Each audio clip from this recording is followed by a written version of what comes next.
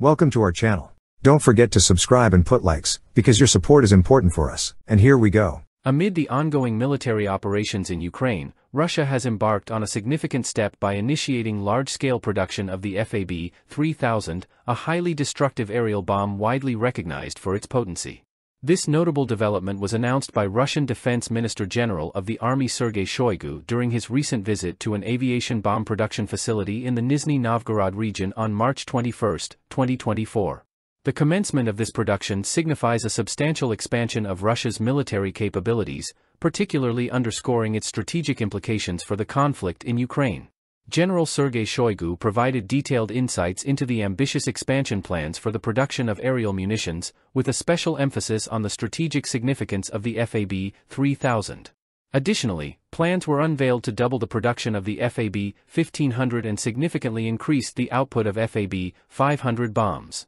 Notably, the introduction of the FAB 3000M54, a newly developed super-heavy aerial bomb tailored for strategic use by the two 22M3 heavy bombers, underscores its pivotal role in the ongoing conflict dynamics. The minister also highlighted remarkable advancements in the facility's productivity, reporting a five-fold increase in aviation and artillery weapons production compared to the previous year.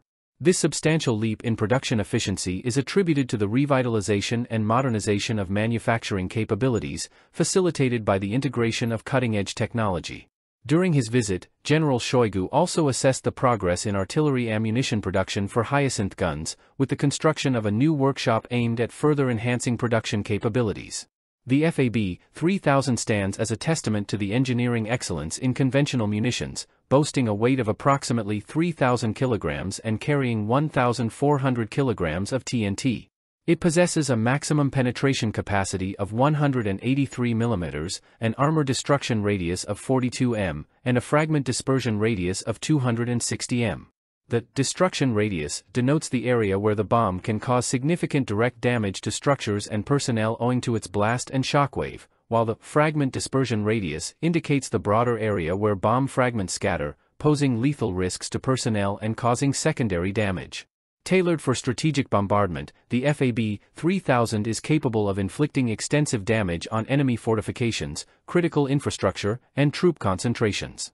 Its integration into the arsenal underscores the magnitude of destruction such munitions can unleash, particularly in densely populated or strategically vital areas. Against the backdrop of the ongoing conflict in Ukraine, the deployment of such heavy munitions raises concerns regarding their humanitarian and infrastructural impact, underscoring the severe ramifications of intensified aerial bombardment campaigns. This escalation in bomb production and the strategic focus on heavy munitions like the FAB 3000 epitomize Russia's readiness for prolonged and intensified military engagements, emphasizing the critical nexus between military capabilities and geopolitical strategies in the current conflict scenario. That's all for now. See you later.